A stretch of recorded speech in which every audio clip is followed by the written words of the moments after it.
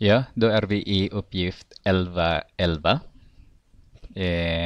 Det är prioriteringsregel med miniräknare. Ibland det kan vara knepigt med miniräknare när det gäller sådana långa streck. Kom ihåg att täljaren först och sen nämnaren. Och sen det sista man ska göra är det division, alltså strecket. Men hur kan man göra det så smidigt som möjligt med räknare då? Ska vi se. Vi tittar på A. Det enklaste där. 252 dividerat med 25 multiplicerat med 3. Då kan man göra så här. Skriver man 252. Ser ni det? Därför det är bara en term där. Det är bara 252. Och den där strecket skriver man division då, dividerat med. Men istället att ni skriver 25 gånger 3 där, eller multiplicerar med 3, som det blir lite fel sen. Ni kommer att se varför. Istället det så skriver ni den först.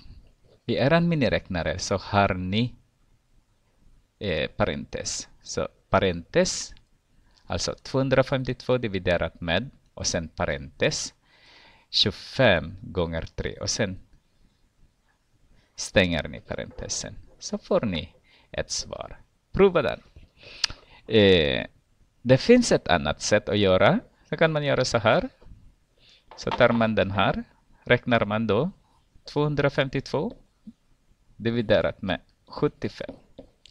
Alltså 252 dividerat med 75. Varifrån kommer den 75? Där kommer den ifrån. 25 multiplicerat med 3. I B då, däremot, jag gör direkt nu, så skriver man så här.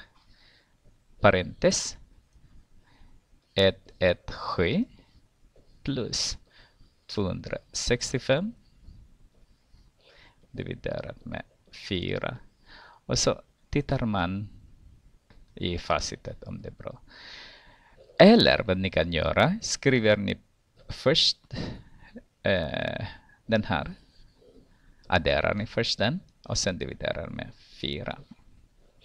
I C ska bara ge er förslag hur man gör. Därför det är jättelätt att kontrollera med miniräknare och med facitet sen. Och sen C istället här. Då har vi 2 termer där uppe, som ni ser. Det finns 2 termer där uppe. Och sen 2 termer där i nämnare då. När det händer så, parentes igen, 5,7 minus 1,2.